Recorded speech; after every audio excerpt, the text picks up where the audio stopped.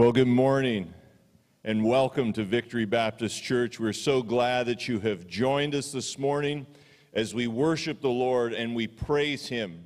For Jesus Christ is our salvation, and in Him all our sins are forgiven. And that should fill your hearts with joy this morning. Well, the countdown is officially on. As I count, there's only 5 more sleeps until Christmas, and I'm wondering if you can you feel the anticipation building? And I know within my household we're starting to feel it.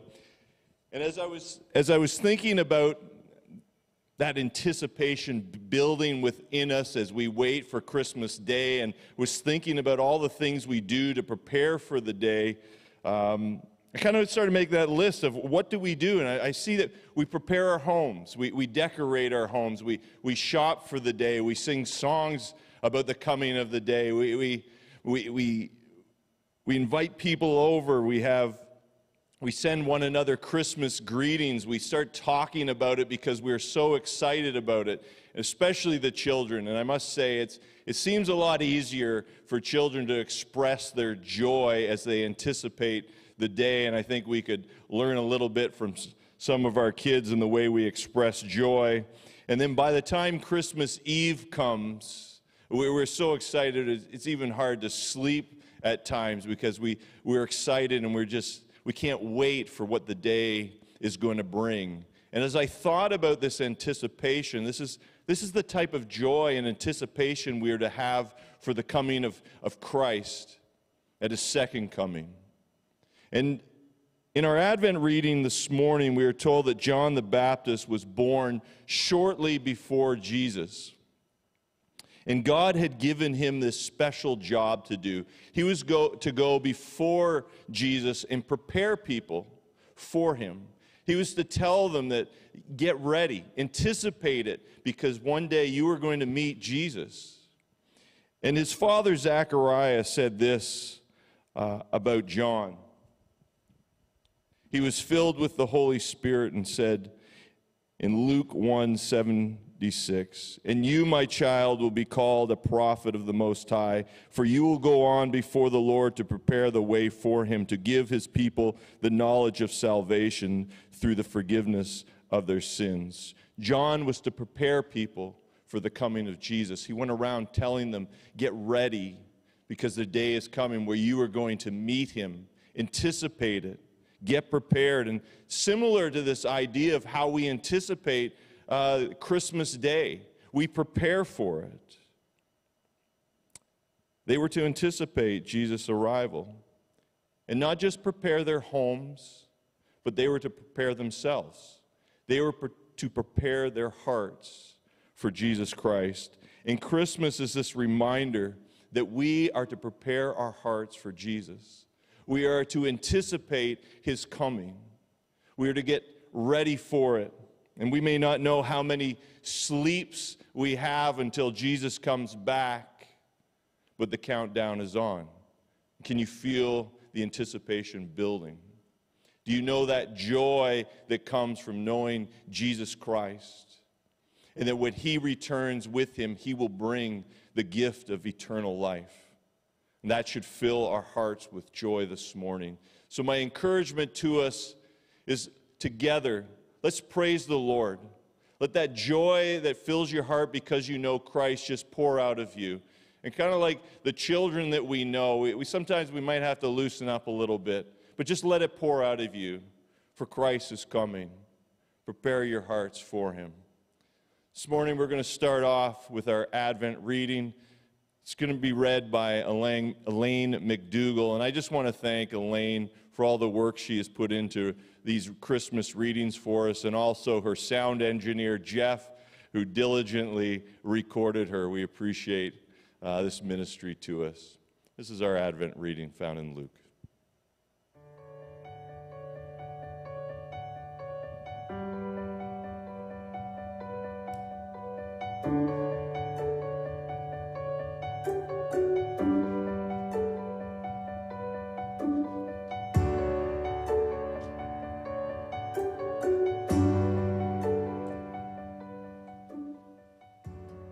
Luke 1, 57 to 67 and 76 to 79. When it was time for Elizabeth to have her baby, she gave birth to a son. Her neighbors and relatives heard that the Lord had shown her great mercy, and they shared her joy. On the 8th day, they came to circumcise the child, and they were going to name him after his father, Zachariah. But his mother spoke up and said, "No, he is to be called John." They said to her, "There is no one among your relatives who has that name." Then they made signs to his father to find out what he would like to name the child. He asked for a writing tablet, and to everyone's astonishment, he wrote, "His name is John." Immediately his mouth was opened and his tongue set free, and he began to speak, praising God.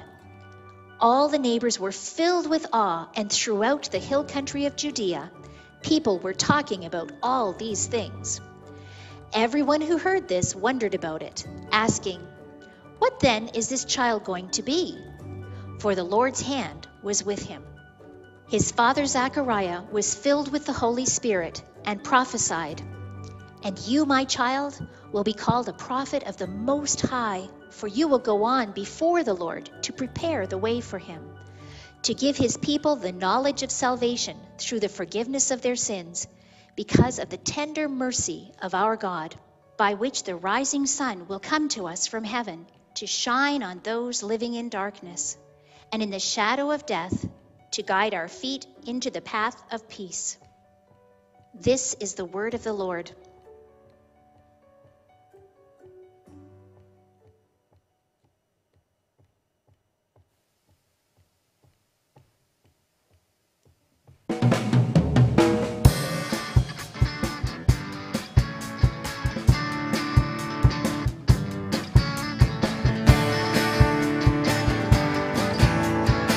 Why don't you get up in your house today? Joy to the world, the Lord is come. Let earth receive her King. Let every heart prepare him room, and heaven and nature sing, and heaven and nature sing, and heaven and nature sing.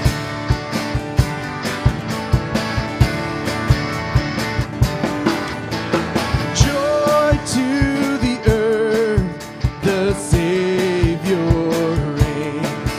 Let men their songs employ, while fields and floods, rocks, hills, and plains repeat the sounding joy, repeat the sounding joy, repeat the sounding joy. Lift your hands. No more let sins and sorrows grow, nor thorns infest the ground. He comes to make his blessings flow, far as the curse is found, far as the curse is found, far as the curse is found.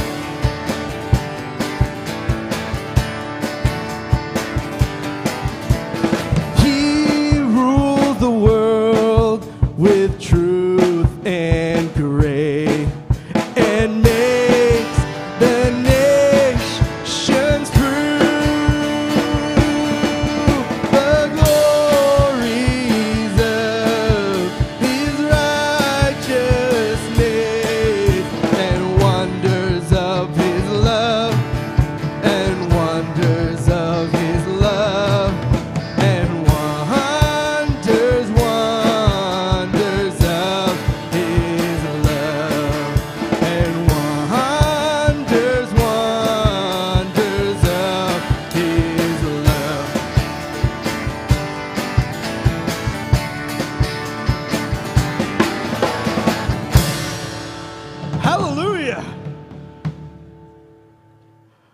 We can have great joy because the Lord has come at Christmas time.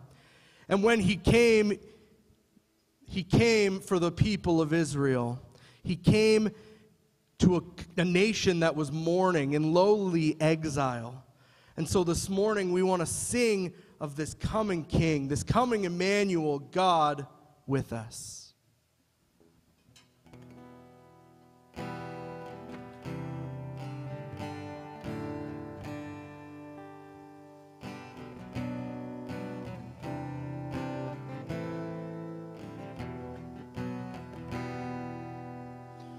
O come, Emmanuel,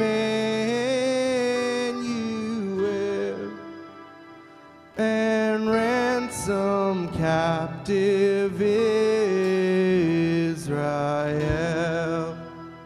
that mourns in lonely exile here until the Son of God appear.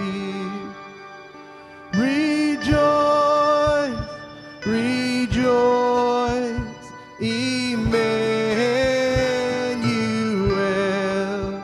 shall come to thee, O Israel. O come, thou dayspring, come and cheer our spirits by thine advent here. Disperse the gloomy clouds of night, and death's dark shadows put to flight. Rejoice, rejoice, Emmanuel shall come to thee, O Israel. O come, thou wisdom from on high, and order all things far and nigh. To us the path of knowledge show, and cause us in her ways to go. Rejoice, rejoice, Emmanuel shall come to thee, O Israel. O come, desire of nations, bind all peoples in one heart and mind. It envy, strife, and quarrel see. Fill the whole world with heaven's peace. Rejoice, rejoice, Emmanuel shall come to thee, O Israel. Rejoice, rejoice, Emmanuel shall come to thee, O Israel. Rejoice, rejoice, Emmanuel shall come to thee, O Israel.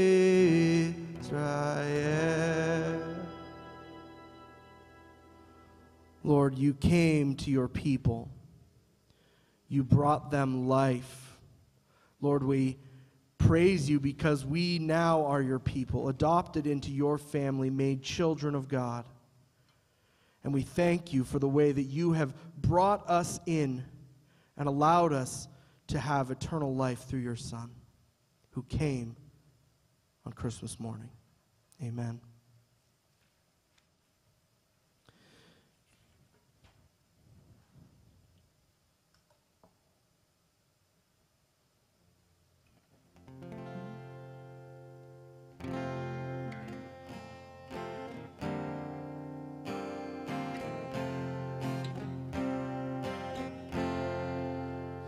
O little town of Bethlehem, how still we see thee lie.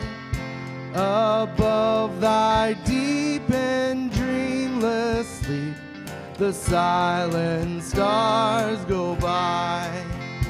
Yet in thy dark streets shineth the everlasting light. The hopes and fears of all the years are met in thee tonight. For Christ is born of Mary and gathered all above. While mortals sleep, the angels keep their watch of wondering love. O morning stars together proclaim the holy birth, and praises sing to God the King, and peace to men on earth. How silently the wondrous gift is given. So God imparts to human hearts the blessings of his heaven. No ear may hear his coming, and in this world of sin, your meek souls will receive him still. The dear Christ enters in. Holy child of Bethlehem, descend on us, we pray. Cast out our sin and enter in. Be born in us today. We hear the Christmas angels, the great glad tidings tell. Oh, come to us, abide with us, our Lord Emmanuel. Oh, come to us, abide with us, our Lord Emmanuel.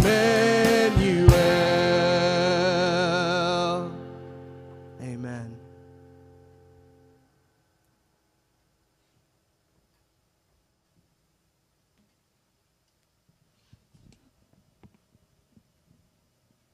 I have some good news. No, there's a video. There's a video. Play the video. No, play the video. We're going to play the video now.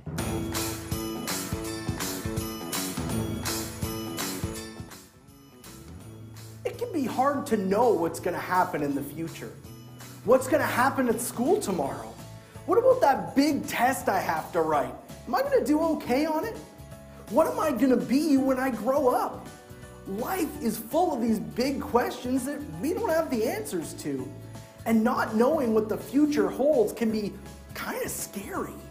We get all worried because we don't know what life has in store for us. But the Bible tells us that we don't need to be worried or scared. When Jesus was born into that quiet town of Bethlehem, he showed the whole world that God truly loved them. And by sending his one and only Son, God proved that he had a plan for our future. Jesus is the solution to all of our sin. We don't have to face death anymore. We get to live forever.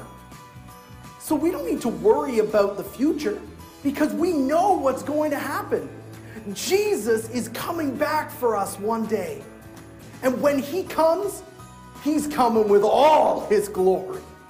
There is hope for the future, and there is peace from our troubles today, all because Jesus was born in the town of David. The hopes and fears of all the years are met in Jesus tonight.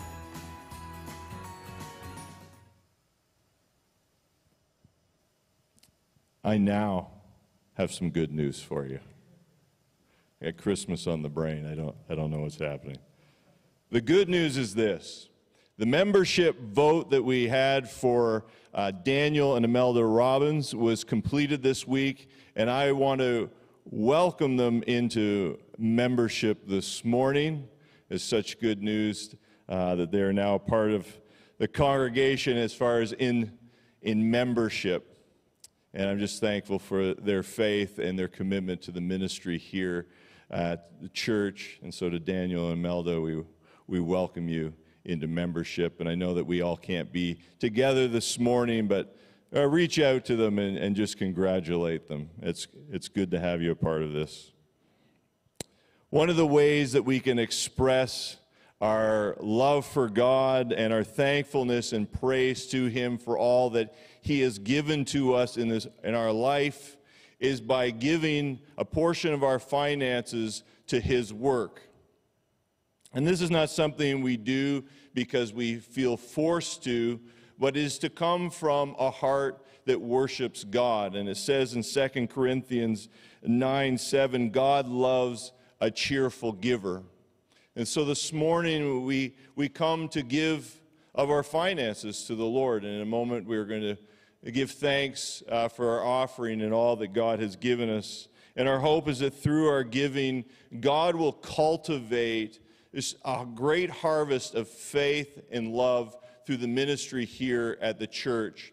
And one of the ways that you can give to the ministry here is through e-transfer, and you can give at donation@victorybaptist.ca, and that will come up on your screen. That's donation@victorybaptist.ca.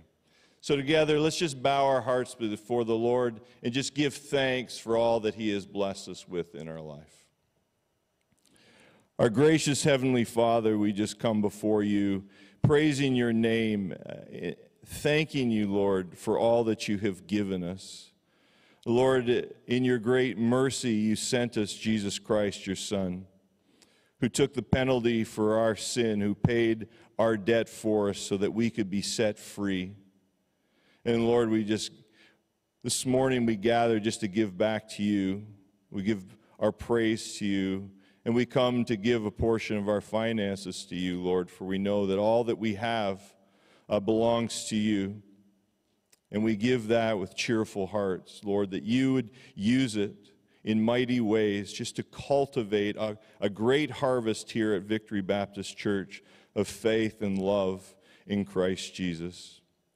And I pray, Lord, that you just be with each one of us and continue to provide for our needs, for it is out of the riches of Christ that you give to us. We love you, Lord. In Jesus' name, amen. At this time, you can open up your Bibles as Pastor Jason comes to preach.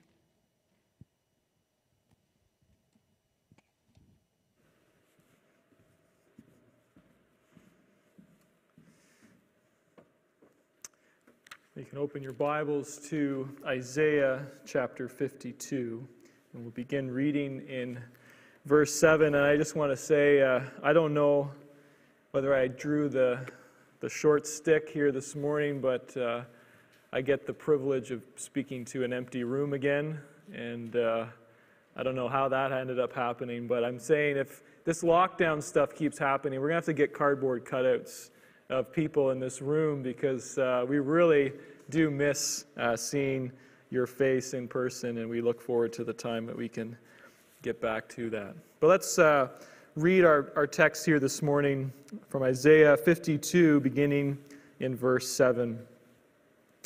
How beautiful upon the mountains are the feet of him who brings good news, who publishes peace, who brings good news of happiness, who publishes salvation, who says to Zion, your God reigns.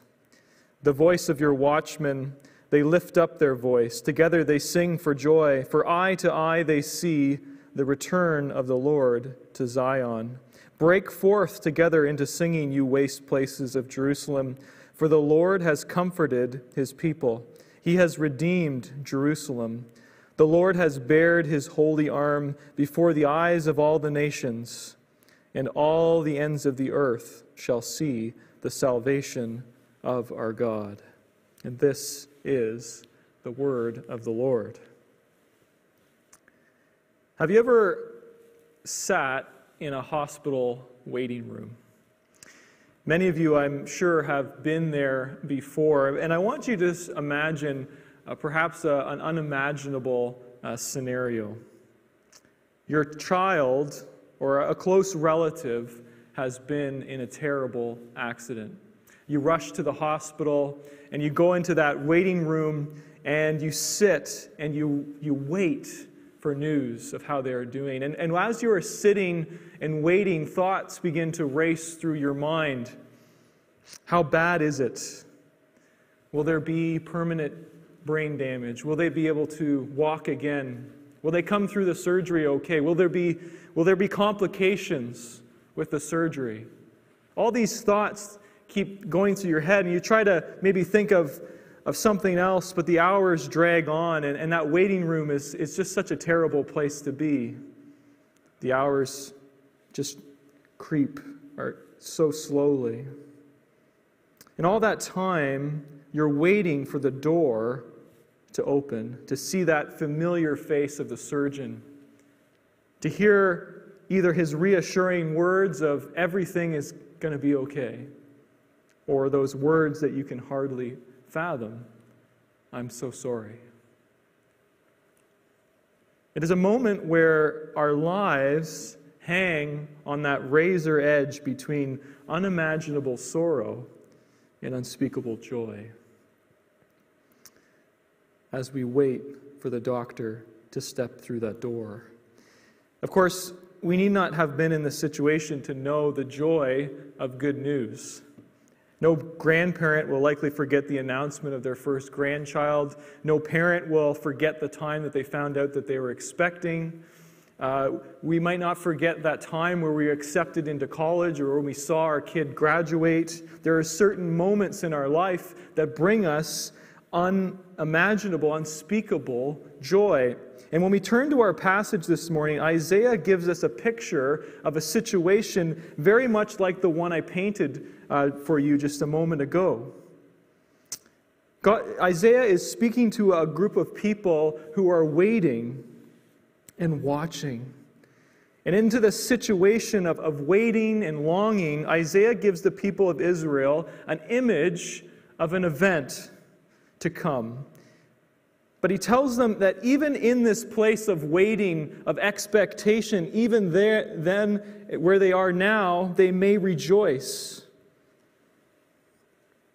Because there is good news that is coming.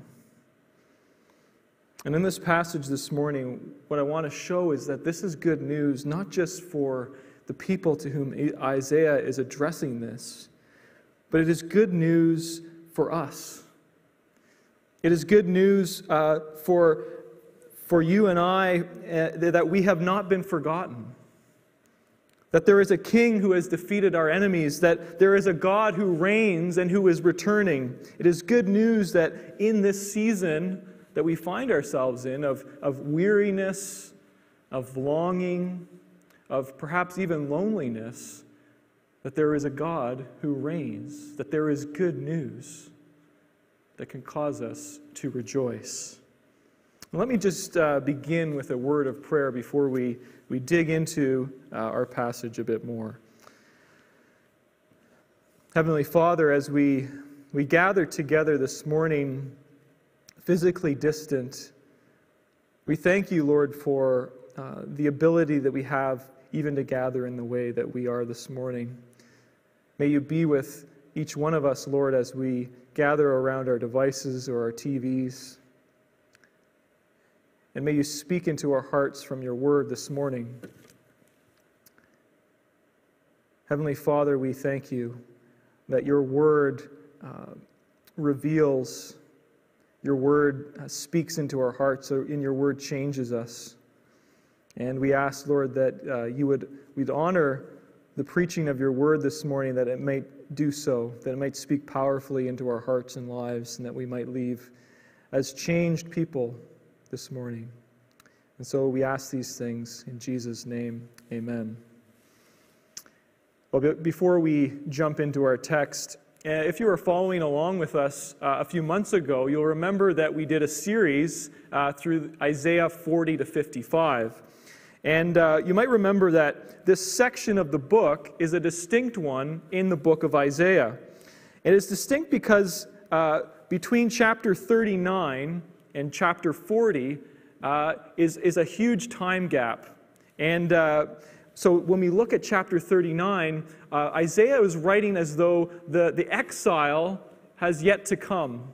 He's anticipating the Babylonian exile, which would happen in 587 BC. But by the time we reach chapter 40, Isaiah is speaking about as though that has already happened, that event has already transpired, that tragic event that shook the nation has already happened. And so what happens is Isaiah's prophecies in these chapters move forward along in history to show a glimpse of life beyond the exile. And so if we're reading through the book of Isaiah, what we will notice is when we get to these chapters, there is a shift in tone, where everything before in chapters 1 to 39 was this message of judgment on the nation. Chapter 40 to 55 is one of comfort and restoration, as it anticipates the defeat of the Babylonians and the return of the people from their long exile. It's one of the reasons that this section of the book speaks so powerfully to those who need encouragement, because that's the very purpose for which Isaiah penned these chapters.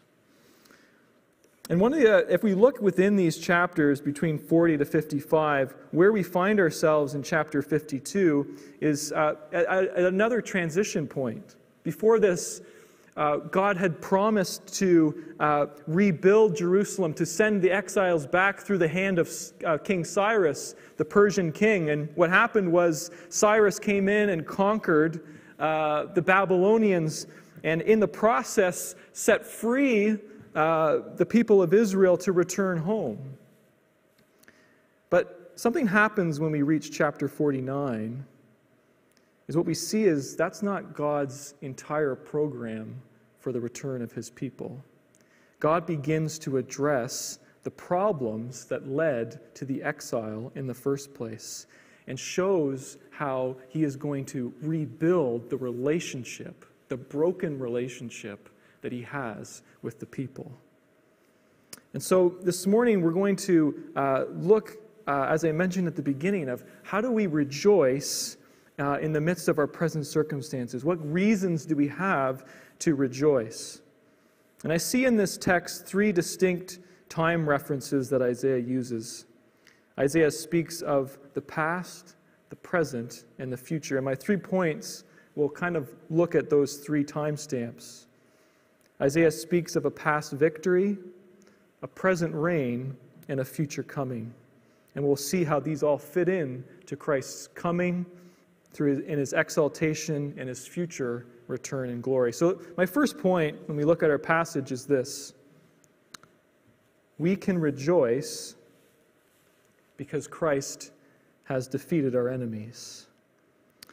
If we turn to our passage, we are met with a vivid image of a city breathlessly awaiting news from the front lines.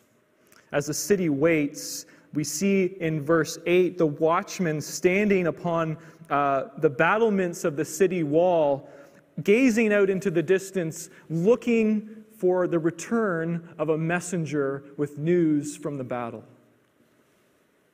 Then, suddenly, it's as though they see this speck in the distance. There's a runner running, and he's carrying with him news. And as he approaches, they hear the words from his mouth, "Peace, peace, good news." Isaiah is using this powerful metaphor that would have easily been understood by people of this time. Remember, this is an age without cell phones or anything. So the way that they heard news was through runners who would run from the battle. We see the same situation in 2 Samuel 18. King David is sitting at the gates of the city, and his watchmen are up on the walls, looking into the distance, waiting for the messenger to arrive to tell him how news of the battle and how it has taken place. In David's case, the news is bad, but in Isaiah's image, the messenger's news resounds with joy. And as it is announced, we see this message echo through the city. Notice how this praise almost ripples. It begins with the solo voice of the messenger, crying out, good news, peace, salvation. But then when we get to verse 8, we meet this group of watchmen. And upon hearing this news, now they raise their voices in song. But then in verse 9, we see the choir, the whole choir joins in the song as the waste places join in the song as well.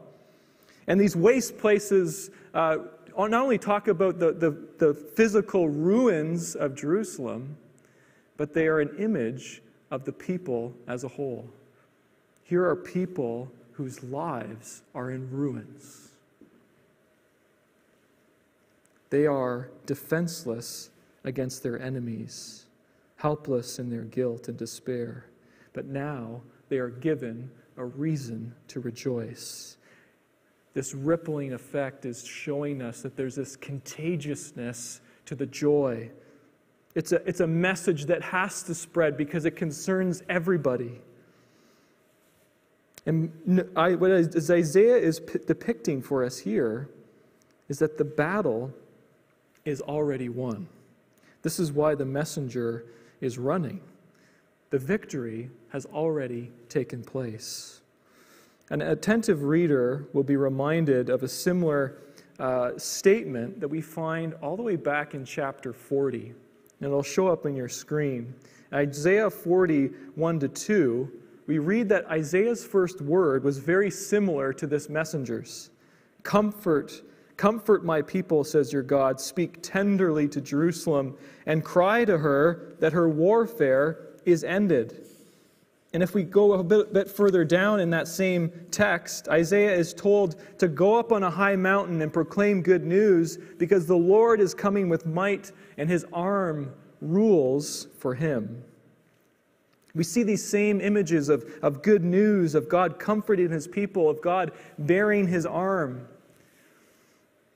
This image of God bearing his arm means that he is coming to save. It's a military image. And in this time, in this culture, in the way that they would wear their clothes, you would rest your arm in the front sort of fold of your garment, sort of in the same way that we might rest our hands in our pockets today. You would rest it in that fold. And what would happen is when you went to go act, you would remove it from the fold and you would bare your arm. It told people that you were about to act in the same way that we might roll up our sleeves today. God bearing his arm says that he is ready to act on Israel's behalf. But not only that, it is going to be something that is publicly seen. The world will see God bearing his arm. The nations, Isaiah tells us in verse 10, will see God's salvation.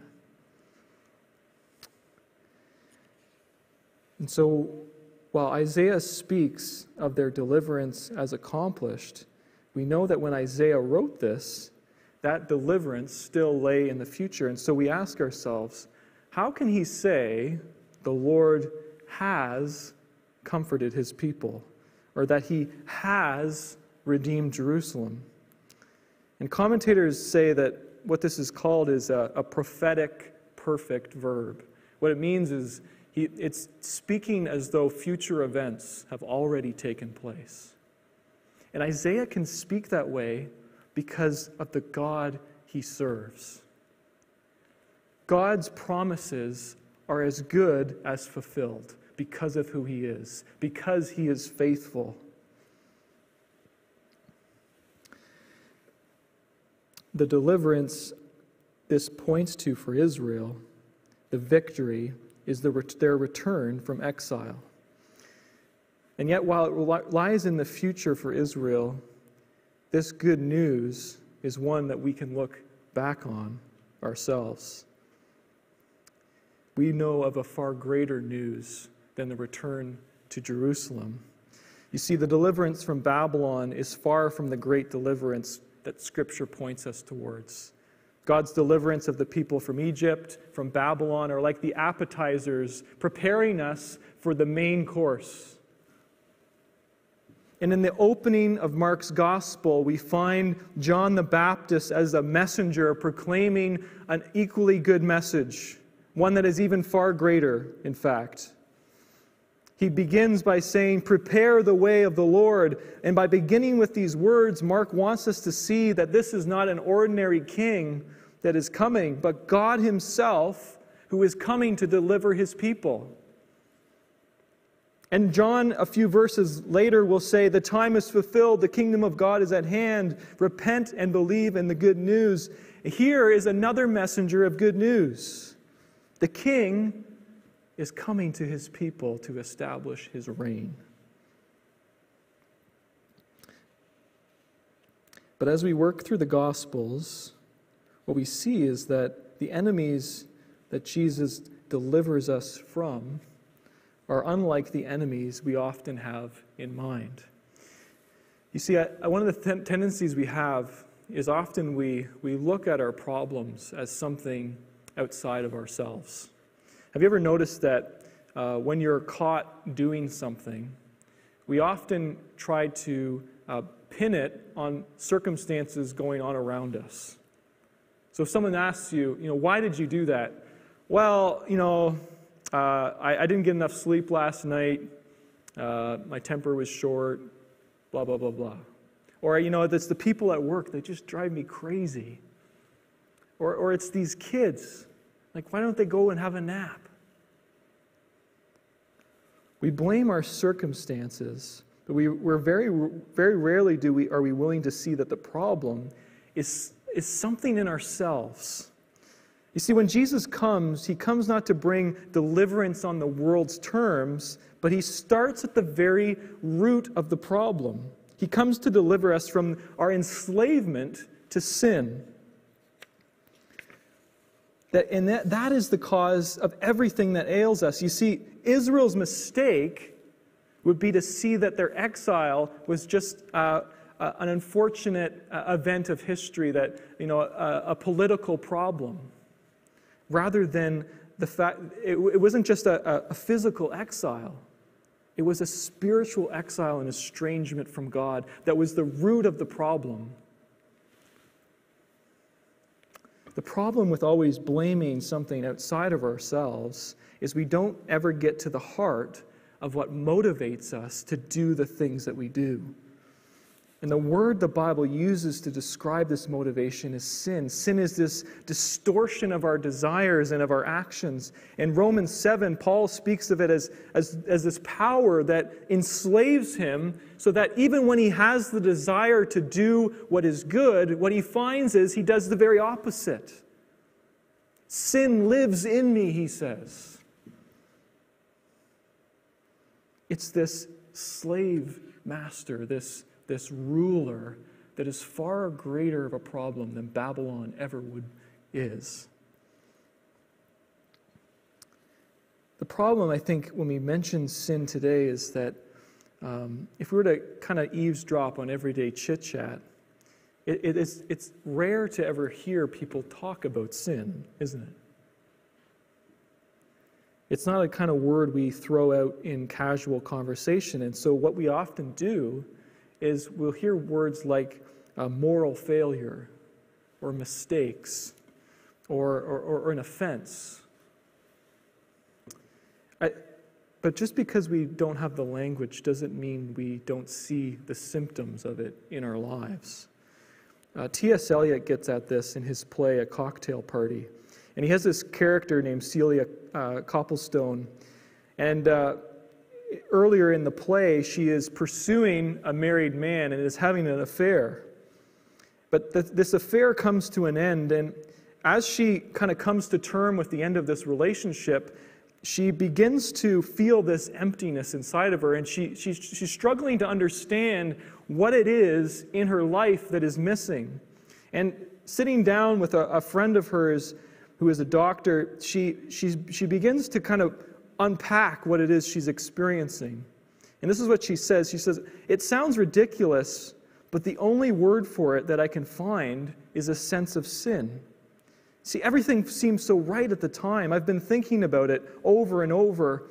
I can see now it was all a mistake, but I don't see why mistakes should make one feel sinful. And yet I can't find any other word for it." What Celia is grappling with is sin is far more than just a mistake. It's far more than something we kind of accidentally trip ourselves on. She goes on, she says, "It's not a feeling of anything I've ever done, which I might get away from, or of anything in me I could get rid of, but of emptiness, of failure towards someone or something outside of myself. And I feel I must atone." Celia is grappling with trying to find the language to make sense of a feeling deep inside of her. And what I bring this example up because perhaps that's something you yourself feel or grappling with. It's far more than just a mistake or having done a couple things wrong. It's this feeling of estrangement, of emptiness, of loss. The reason Jesus' disciples are so bewildered as they watch Jesus go to the cross is they believe Jesus has come to treat the symptoms, but Jesus has come to eradicate the disease. They want an end to their political woes, but their political woes are a result of sin. Jesus has come for a different enemy. It is the enemy that enslaves Celia. It is an enemy that enslaves the people of Israel, and it enslaves you and me. To defeat that enemy requires a king who would make atonement. If we go back to Isaiah, one of the fascinating things is, as I mentioned earlier, in the verses in chapters 41 to 49, Cyrus is the real hero. He's this powerful political ruler who comes and delivers the people. But Cyrus can only bring them so far. He can only bring political deliverance, but he can't offer them atonement. And in chapter 53, verse 10, we see a servant. And it says that this servant, upon him, he makes an offering for guilt. And then further on, that through him, he will make many righteous, and he will bear their iniquities. You see, the problem that the people had is something that Cyrus could never deliver them from. It was their sin guilt. It was atonement, the thing that Celia sought. There is only one that can do that. In 2 Corinthians 5, we read that in Christ, God was reconciling the world to himself, not counting their trespasses against them. And he did this by making him to be sin who knew no sin, so that in him we might become the righteousness of God. Jesus Christ came and he won the victory by bearing your sin and mine upon himself. And this is the basis of true joy. Because if sin is our greatest enemy and Jesus Christ has bared it in himself, then we are set free.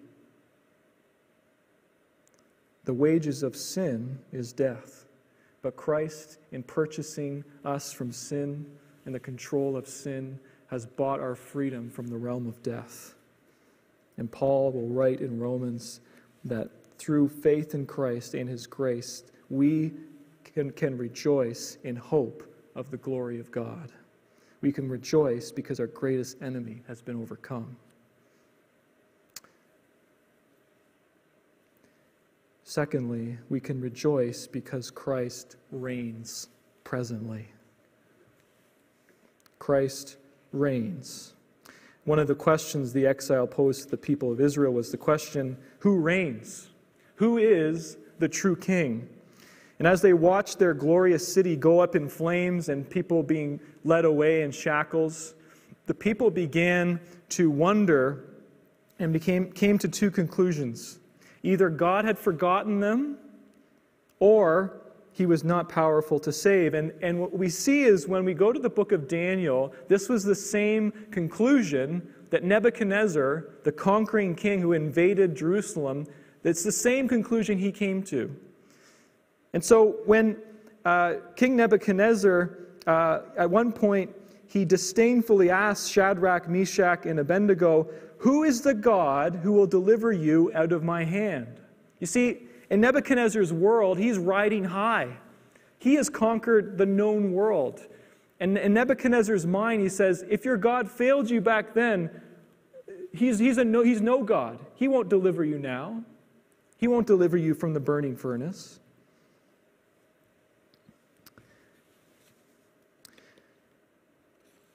The people bought Nebuchadnezzar's mentality. They too started to believe that God couldn't deliver. Have you ever been in a car with a bad driver? And don't look at your spouse next to you if that applies to them. Just keep looking straight ahead. Maybe they drive too close behind someone. Maybe they text while driving, or maybe they're just generally a bad driver. There's some people that just don't have it, I think.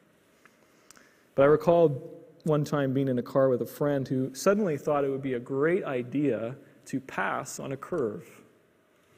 And as the words were still coming out of my mouth, don't do it, it just felt like it was slow motion. We were already in the oncoming lane, and he was pedal to the floor. But what made this pass particularly scary was as soon as we pulled out, we were looking at the headlights of a car coming right at us. Obviously, I'm still here, so we made it.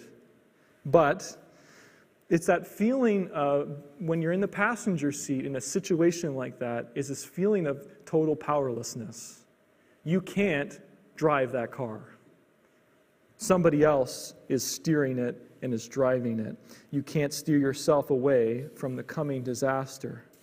And I think sometimes our lives feel like that, like we're the passenger in a car that is driven by somebody else. And all we want to do is just take that wheel and steer it in the way we want it to go. But we can't. And this is how the people of Israel felt. And Isaiah speaks to this sense of abandonment, or their sense that things are out of control. And we see this word that he brings from God to the exiles in chapter 40, verse 27. God says to them, "Why do you say, O Jacob, and speak, O Israel, my way is hidden from the Lord, and my right is disregarded by my God? Have you not known? Have you not heard? The Lord is the everlasting God, the creator of the ends of the earth." What Isaiah wants these exiles to see is that their vision of God is too small. You see, they see a God who is only real as long as he works on their behalf, who is only good when he's mighty, or he's only mighty when they win, a God who fits their view of how a God should act. That's the kind of God they want. But Isaiah reminds them that just because God's way is hidden from them doesn't mean that their way is hidden from God. God is no less God when we fail to see how he is working or when. Hans Urs von Balthasar writes that God intended man to have all good, but in God's time. And therefore all disobedience, all sin, consists essentially in breaking out of time. Patience, he says, is the basic constituent of Christianity. The power to wait, to persevere, to hold out, to endure to the end, not to transcend one's own limitations, not to force issues by playing the hero or the titan, but to practice the virtue that lies beyond heroism, the meekness of the Lamb which is led. As Christians, we are called to be led by our shepherd. And so, what Isaiah says is, those who wait on the Lord will find strength. Just because God isn't acting doesn't mean that he is not on his throne, reigning. And so the question becomes, as we flip forward in the pages of Scripture, when does the king arrive? By the time we reach Zechariah, who's come back with the exiles, Zechariah will write as though the king hasn't arrived yet. And he awaits the time when he will. And that longing and waiting for the king continues to linger well beyond the return from exile. And when we turn to the opening pages of Luke's gospel, we meet a man named Simeon, an old man. And it says that he is waiting for the consolation or the comfort of Israel. And we meet this other older individual, a widow named Anna. And it says that she is waiting for the redemption or the salvation of Jerusalem. Richard Hayes points out that both these words, comfort and redemption, echo the same words we find in our text in verse 9. They're waiting for the fulfillment of Isaiah's word. But suddenly, Jesus is carried into the temple, and Simeon rushes over and takes the baby into his arms. And we read in Luke 2:29, Lord, now you are letting your servant depart in peace, according to your word. For my eyes have seen your salvation that you've prepared in the presence of all peoples, a light of revelation to the Gentiles, and for glory to your people, Israel. Here is the King. And as we go through Luke's gospel, we see how Jesus' light shines brighter and brighter into the world. And as we move into Acts, that message goes into the world. And by the time we close the book of Acts, we see how this light of revelation to the Gentiles has now reached Rome. Paul is reaching in Rome. This light is growing stronger and stronger. Jesus, by leaving, being resurrected and ascending, he's no less king. In fact, what the Bible says is that when he was ascended into heaven, it was his enthronement ceremony, his exaltation. Ephesians says that God seated him at his right hand in the heavenly places.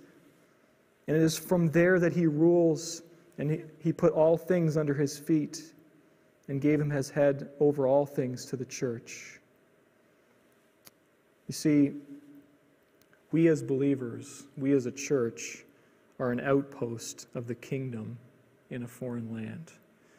We are heralds, messengers, proclaiming the good news that there is a king who reigns from heaven, a king who rules a different kingdom than the world we live in.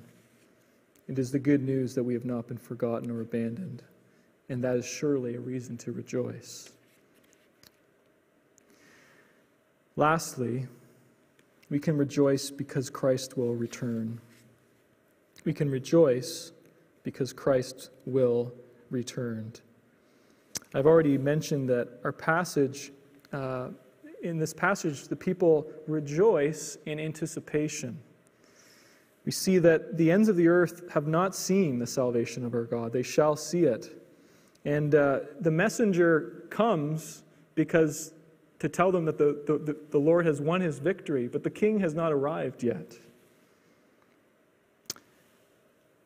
The good news is that the victory is won. And, a common phrase that's used by New Testament scholars is to describe the process of salvation is the already, but the not yet. And what it's used to describe is this tension that we live in between a work that is completed but is yet to be consummated in its fullness. We live between the fulfillment and the consummation. And so if we look at our text, it's this tension that we see at work in Isaiah between the fact that the victory is won, but the king has not yet arrived.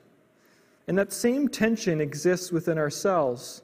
While Christ has won the victory over sin, we still live in a world that is characterized by it.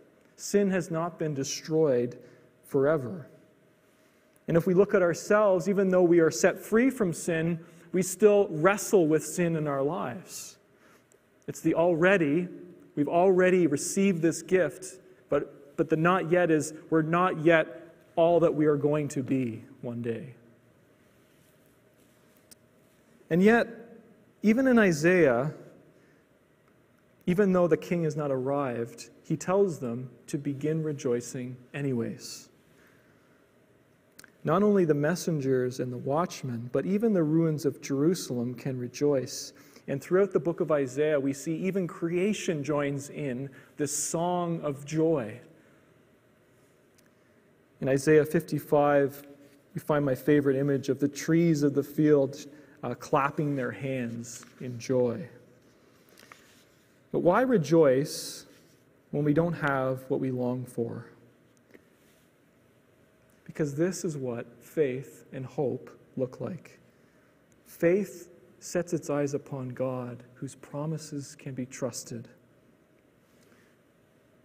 Years ago, an S-4 submarine was rammed by a ship off the coast of Massachusetts.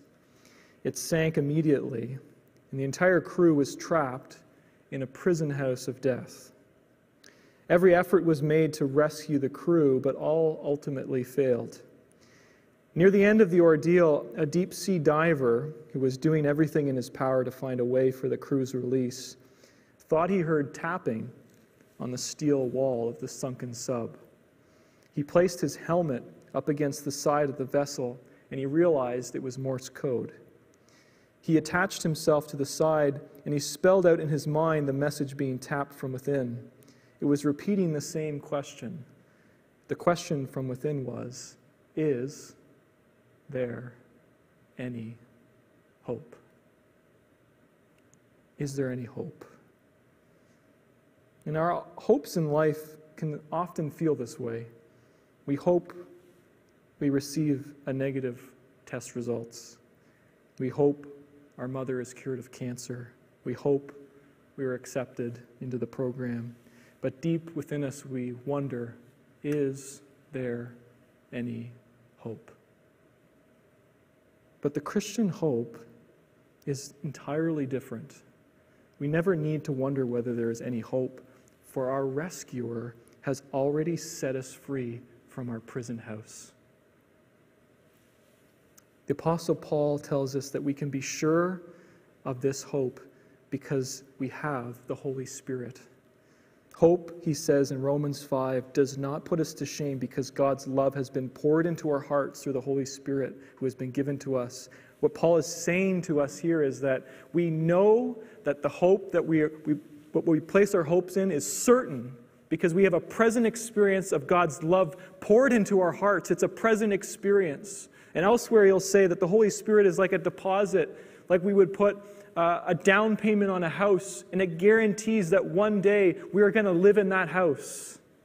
And he says, if you have the Holy Spirit in you, that hope can never be taken away. And because of that, in the same passage, Paul can say, we rejoice in the hope of the glory of God. Now, hope isn't always easy. In the midst of suffering or illness, it's hard to direct our gaze anywhere besides our suffering. But is enough at times to hold on to that simple hope, however faint, that beyond the pain is not death, but life of glory. And our lives, suffering we often see as opposite of joy, but suffering and joy go hand in hand. In Romans 5, again, Paul says, we rejoice in our suffering. And I'm going to kind of close with this. Frederick Buechner, in his book, Telling the Truth, says this, Astonishment and joy are what our faith finally points to. And even St. Paul said as much, though he was hardly less battered than the Jesus he preached by the time he had come through his 40 lashes less one, his stonings and shipwrecks and sleepless nights. Yet at the end, licking his wounds in a Roman lockup, he wrote, "Rejoice in the Lord always. Again, I will say rejoice." But it is at the end that he wrote it. Rejoice is the last word and can be spoken only after the first word. The sheltering word can be spoken only after the word that leaves us without a roof over our heads. The answering word only after the word it answers. What he's saying is something we find in Isaiah. We can rejoice because we know what we were saved from. Joy is found when we know that God can transform our suffering into glory, when we see how he has taken the ruins of our life and rebuilt them. And that even in the ruins, we can still hear the voice in the distance, "Good news, our God reigns." We can find joy in knowing that though we wait, one day the ends of the earth will see the salvation of our God. That the day that Isaiah foresaw is the day we look forward to as well, when the whole world will see him. In Revelation 1:7, we read this, "Behold, he is coming with the clouds, and every eye will see him, even those who pierced him." That is the day that we are looking forward to with joy. So until then, we rejoice, knowing that our God is faithful and he will deliver. Let's pray.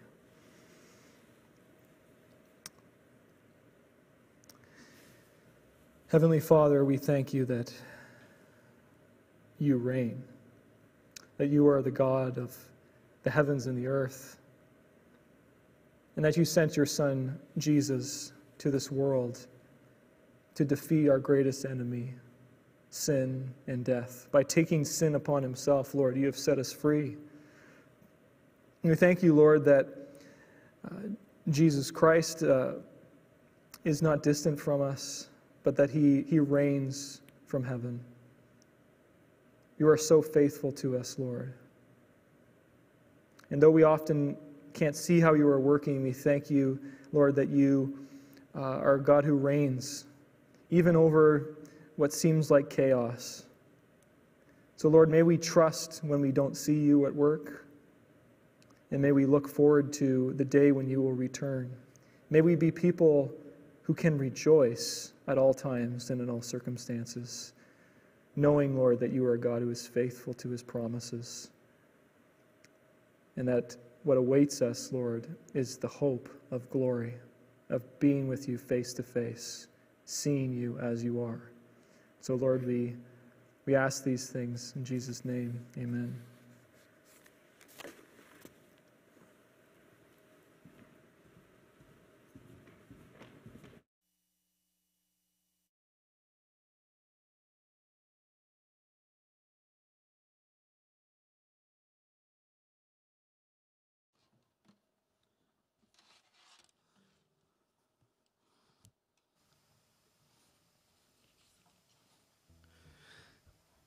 I want you to think for a moment. Think about that time when you first heard the good news of Jesus Christ. If that time was this morning, that's fantastic. We're so glad that you were able to join us. If it wasn't, and it was in the past, I want you to think about that moment. I want you to think about the joy that filled your heart. And now I want you to think about someone that you might know, someone who doesn't know the joy that comes from knowing Jesus. I want you to think about how it might feel for them to experience that.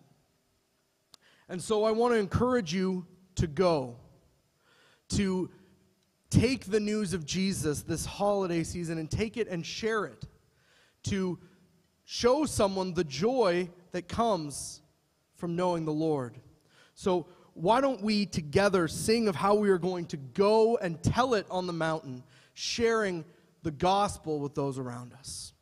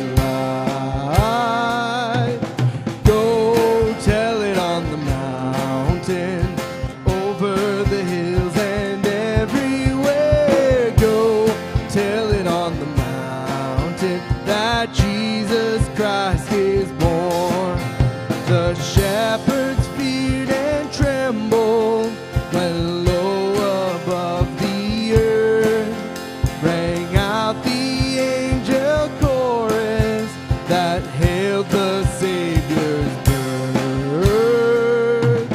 Go tell it on the mountain, over the hills and everywhere. Go tell it on the mountain that Jesus Christ is born. Down in a lowly manger, the humble Christ was born. And God sent us salvation that blessed Christmas morn. Go tell it on the mountain, over the hills and everywhere. Go tell it on the mountain that Jesus Christ is born. One more time. Go tell it on the mountain, over the hills and everywhere. Go tell it on the mountain that Jesus Christ is born. That Jesus Christ is born. Yes, Jesus Christ is born. Amen.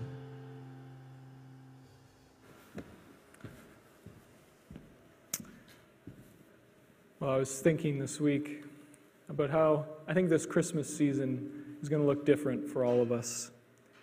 But here's the thing that maybe I think the blessing that can come out of this year in particular. I think we often always say that Jesus, is the reason for the season. We hear things like that. But maybe in this time where some of these traditions are being stripped back, in this time where we're losing some of the familiarities of the Christmas season, maybe in this time we can really hold on to the one thing that can be never taken away from us, and that is the joy of knowing Jesus Christ, our Savior. The fact that that joy can never be taken away. And my encouragement for you this week is to really dwell upon that.